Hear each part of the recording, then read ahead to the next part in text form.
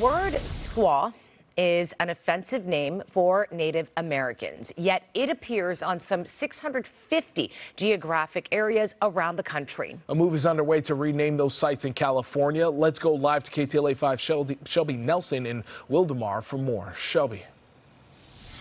That's right. There's already an effort to get a lot of that federal land and those names changed, including Squaw Mountain right behind me. We're in Wildomar. This is in Riverside County.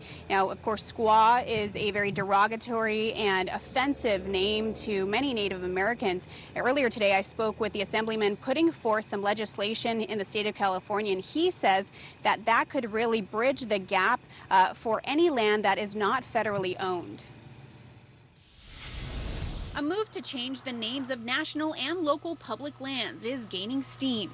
40th District Assemblyman James Ramos introducing Assembly Bill 2022 to rid all California locations of names with the word squaw. And we refer to it as the S word bill, taking away the derogatory names towards Native American women. The first committee hearing for the bill is set to happen in the coming weeks. If it passes, name changes would take effect January 2024. The word squaw is widely debated in the Native American community. Those familiar with its origins say it simply meant woman in languages of Eastern tribes with no negative connotations. But as it was passed down through the years, the word evolved into something much more. And once the colonizers came, they started using it as a degrading meaning towards Native women.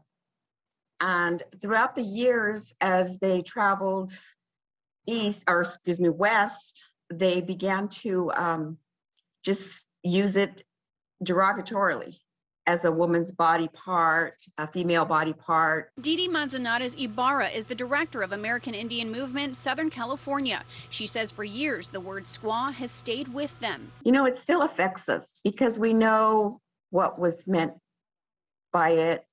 We know the names we've been called. Last November, the cabinet's first Native American, Secretary of Interior Deb Haaland, vowed to take the S word out of hundreds of locations around the country.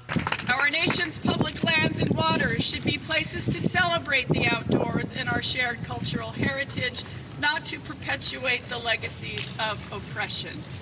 Indigenous people, and in particular women, know how offensive this word is. In the Inland Empire, several locations like Squaw Mountain and Squaw Hill in Riverside County are on the list to be renamed. And we've actually already seen some of these names changed. We have. So up north, if anybody has gone to Tahoe anytime soon, Squaw Valley, formerly Squaw Valley, has actually been changed to Tahoe Palisades. That area very popular for skiing and snowboarding. So we saw that name change there, and we're likely going to see a lot more of those changes across the nation as well as here in the state if that legislation passes. Reporting in Wildomar, I'm Shelby Nelson, KTLA 5 News.